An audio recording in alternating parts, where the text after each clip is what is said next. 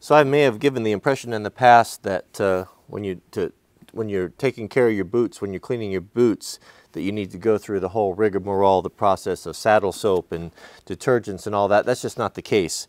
That's something you can do if you ever get chemicals or something on it that is just difficult to remove, something that's not going to be removed with a brush. And it's a labor-intensive process. It's not very fun because you get your boots all wet and then you want to treat them and you want to get it done because you may need them the next day and they have to dry. And so that's not the case. That's kind of an extreme measure. For the rest of the time, on your daily and weekly and monthly maintenance for your boots, all you need is a good brush. The brush that I have found to be the very best, well, just about perfect for all types of handhold or household projects, is the Carlisle 4024. It's a super stiff bristle brush. It's got, you can hold it really well. And the nice thing is it protects your hands and you never slip off. These are wonderful brushes. I'll put these in my Amazon store at Wranglermart.com. They're about 10 bucks or so. But this is good for cleaning wheels, all types of things. But it's perfect for really doing your boots. So let me show you something right here. So here's a before and after. Right here is, these have just been brushed. This is the right boot here. It looked just like the left boot, and you can see how well that works. Really is a great method. And there's lots of, it's really good for your leather also to hit it with the brush. And so one other thing I'm going to add here is a sanding block. We'll get into that in a minute. So I'll just kind of talk as I'm doing it here. As you guys know that I like the Obenoff's product, the Obenoff's, the paste wax, and I stand by that. I really like that stuff. However, unless you're, as it says, that's heavy duty stuff. It's for extreme duty, extreme use, and it's not always suitable for guys that are not out, in wildland fire or not constantly getting wet and dry. And it has some downsides actually that I've come to not really appreciate over the last few years of using it. And the downside, the only downside is the buildup. What happens is, I like to put the Obenoffs on. You like to take care of my boots and make sure that they're coated. And sometimes I have a tendency to put it on too often when it doesn't need it, and it builds up and it builds up. And it basically clogs the pores of the leather. Ouch. Sliver. Clogs, here you can see right there, it's building up in there, clogs the pores of the leather, like right in there where I can scrape it off on my fingernail. And then you have a leather that's not really able to breathe very well, and you can get carried away with that stuff. So what's the alternative? Do I still use it? Yes, if I was working, I used to work in excavating and running equipment, and we're in the mud and all the time, needed something like that to really waterproof and protect my boots, and it was fine for that because you used them so hard that it wore it off. But if you have a good pair of boots and you're not necessarily in the mud all the time, or you live in a drier climate, it's not really, I don't think it's the best product. I think something more of a cream is better. So right there you can see, if you look closely, it's right there is it starting to build up a little bit. And that's what I like about the Carlisle brush, is it's so stiff that it kind of just gets rid of it, kind of knocks it off, and it really helps to open up the pores of the leather. I'm going to show you a demonstration. So these boots here have the rough side out. It's something that Nick's just started doing. You can see you've got the smooth outside, which is typically what you have on your boots, and then there's the rough side, the split leather. This is much more abrasive resistant, and they started giving you the option of having the rough out, and it wears like iron. It's so much tougher. You can't hardly cut it. It's almost kind of self-healing. It's much better. But I don't like that buildup. You can see right there, still a little bit of buildup on there, and then it just clogs up. So we're going to use a cream that I am really starting to kind of go to, that I like better than the HD, I think. Boy, that looks good, doesn't it? Really opens up the pores. It doesn't take very long either. You can get up there and get those eyes, get those all brushed off. It puts a nice shine and luster on it. I don't like cleaning boots with soap and water. For the reason is it just removes all the natural oils. Everything is so many things that we have now are synthetic that we don't realize, or we don't often think about it, because we don't have a lot of stuff that is leather. It's leather's skin, and it needs to be nourished, and it needs to have the nutrients put back in it, which is the oils and the fats, or it becomes dry, cracked, and brittle.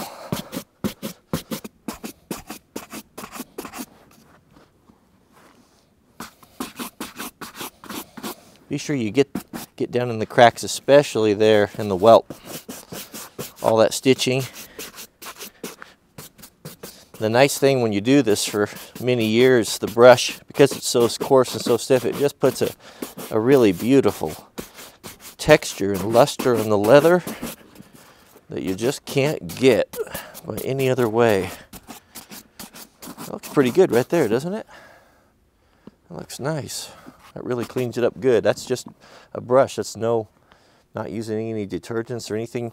You know, as I was talking about earlier, detergents are so hard on not only leather, but on us too. I mean, the idea that we need to wash our hair with this really strong shampoos that just strip all the natural oils from it, and then our hair becomes so dry that we need to reintroduce some sort of oils using a conditioner or something. I mean, that's just wrong-headed. I think it's been propagated by the people who sell shampoo and conditioner. You're better off just to vigorously wash it, you know, using your hands with water, and don't strip all those natural oils out of it. Your hair will be healthier, and it's a better way to go. It's a whole lot cheaper too. Same goes for the leather. You know, don't get that soap and water on there unless you absolutely have to. You get something, like I said, something that's really caustic on there.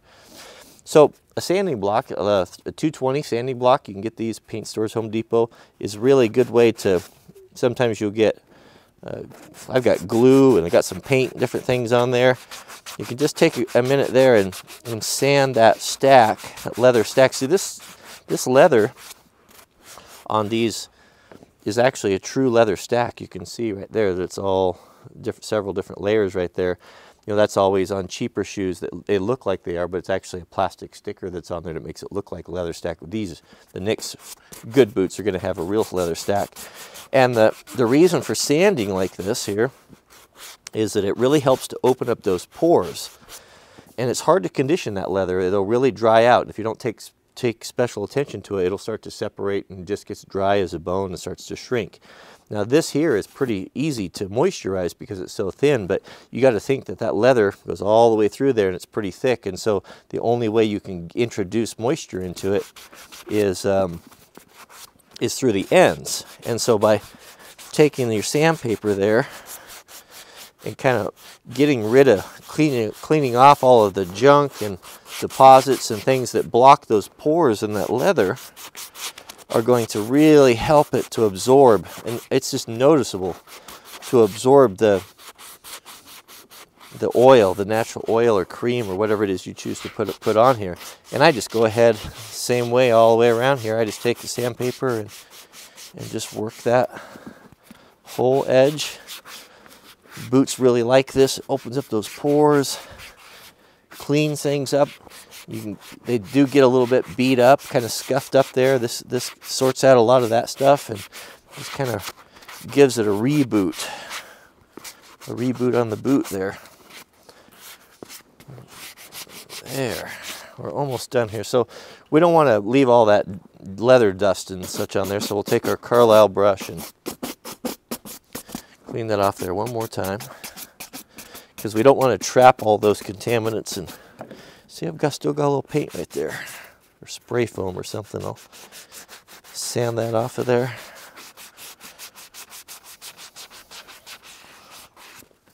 Okay, that looks better. Love these Nick's boots. Best I ever had. Best I ever had. I won't buy another boot as long as they keep making them. They keep making them like they do. They have a fan for life. Oh yeah, that looks good. don't forget, get down in there. You got a lot of stuff trapped in that corner there. Brush all that out.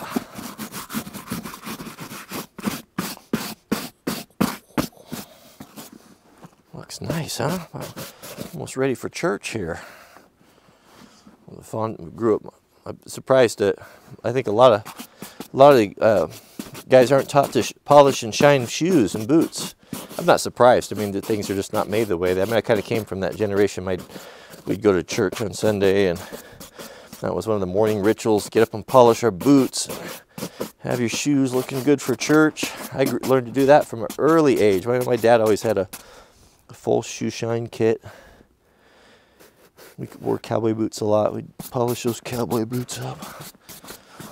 But well, yep, with the synthetics, the way a lot of mini shoes are made now, it's kind of an old thing of the past. But there's no shoe like the handmade shoes. Just can't compare. Look how nice that's opened up that leather there. Isn't that good? So on treatments, as I said earlier, I've been going to, this is some stuff. This is my favorite that Adam made for me from Adam's Boots. And if you contact him, I think you can get it from him. He makes it, it's his secret recipe. I can't tell you what it is, I don't know. But it smells like pina coladas. It's really nice. He puts it in a shampoo bottle, which is perfect. You can squeeze out as much as you want. But I'm really kind of preferring these creams over the HD because it's so there's so much less buildup on it.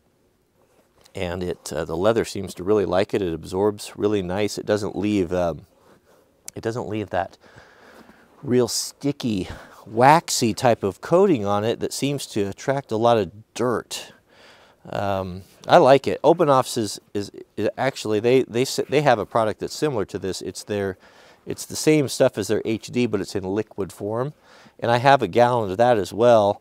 And I like it just as well as I like this stuff from Adams. I would recommend for most users, and myself included, I'm even preferring it, the liquid over the heavy-duty wax paste, because it's just easier to work with, and it just, again, that buildup kind of really bothers me. I'm going to pay special attention to the stacked area, and especially down in there. And this really helps to, I'm not going to say waterproof your boots, but certainly make them water resistant. And this, again, that stack is my biggest concern. I'll put several layers of that on there nice and thick and let that absorb in there while I'm working on the boots. But by working this down into these welts here, and especially at the joints, wherever the stitching comes together, they're going to, it's going to make it a lot more water resistant. Anyone who tries to sell you and tells you that they've got a waterproof leather boot they're not telling you the truth. You can't waterproof a leather boot. Now Danner, I mean, they have that Gore-Tex bootie that they put inside, and they claim their boots waterproof. And I've worn those, the Fort Lewis, and I wore their boots a long time before I got into better boots. And what happens with those things is the boot's not waterproof. It's just a Gore-Tex bootie in there, and so the leather gets wet and the water soaks all into the boot, and you're squishing around in there and with like a waterproof sock on. It's just terrible. I mean, I think it's a total gimmick. And not only that, but that Gore-Tex bootie comes loose, and after you wear the boots a little while, then you're squishing around in there, and it's like, you know, like a kid wearing his dad's galoshes. It's just terrible. I think that's an awful, I don't know if they do it anymore. I see they still have Gore-Tex tags on there, but that's got no business being in a work boot like that. Yeah, you know, I'm hard on Danner, and it's not that I don't like the company. I mean, they're a local company, and they used to make really great boots, but they market themselves as just being the best there is, the be-all, end-all. And they've got a fire boot that's just been fraught with all sorts of problems. And it's only a little bit less money than a Nix or a White's or an Adams. And it's not, I don't think it's up to snuff. And guys are buying them all the time thinking that they're getting their money's worth because they just don't know. But I've not been impressed with them at all. And a lot of their boots, I heard they're making some in the States, but a lot of them are Be made overseas too. All right, so once you get that on there, good coating. Look how that's soaked in there. Isn't that nice? It's all nice and dark. Really, that stacked heel really likes that. You don't have to spend time worrying about it, because when you do get a resole, you know, when you rebuild, that's all going to get replaced. So it's going to last you quite a while. But if you just take care of it like that, it'll be good. So take your brush one last time and get that. You don't want to leave that white stuff in there. You want to get that out, and by hitting it with the brush, it kind of takes care of it. Love these brushes. They're good for cleaning wheels too. I think maybe I mentioned that. We're almost done. A couple things to do, but this is just something you can do in the evening while you're sitting in your chair. Doesn't take very long. Do it once a week or so. Your boots will love it. They'll look nice. Be a man of style on the job site. I love these boots so much that I wear them out now. I know Alan, my buddy Alan, every time I see him, he's in his nicks too, but I'm going to get another pair I'm going to keep for good. Okay, one last thing we want to do. So the false tongue. A lot of guys ask, what's the reason for the false tongue? Some people say they don't like the look of it. I think it looks good with the way they cut them on there. What it does is it protects that gusset. Now, you know, these boots, we may have these boots how long? 25, 30 years if they're taken care of. The thing that they're not going to replace is the whole upper, this here. All of this here is going to have to last you, you know, as long as you have the boot. What they will replace is the lower. So part of that upper is the tongue. And so that gets a lot of wear. And the reason why the tongues are made the way that they are is that they fold. So you have 1, 2, 3. You've got 3 layers of leather between the laces and your instep. And that's pretty painful if you lace up your boots tight, John Henry style like I do. That can really be painful on your instep. So having that false tongue gives you a nice thick extra layer of protection. It's just a sacrificial piece. So as those laces wear on there, they wear this thing. And then if that wears through or gets a hole in it, you pitch it out, throw another one in there, and you always have a nice tongue there that won't be damaged. So speaking of which here, so these guys here, they if you don't, these are kind of a canary in the coal mine for me to tell you when your boot needs a little bit of TLC right there. Do you see how it's starting to dry and curl up a little bit? That starting to tell you need to kind of look after them. So I'll just take my Carlisle brush there kind of works better on a hard surface there. Brush that down. See right there, I used Obanoff's HD. There's an example right there. See where it's kind of building up, where it didn't soak into the leather? Now if you just keep adding to that, keep adding to it, it just gets worse and worse and worse. And so I'll brush this off vigorously. Hit this too, both sides. Look at all that. Yeah, lots of junk in there.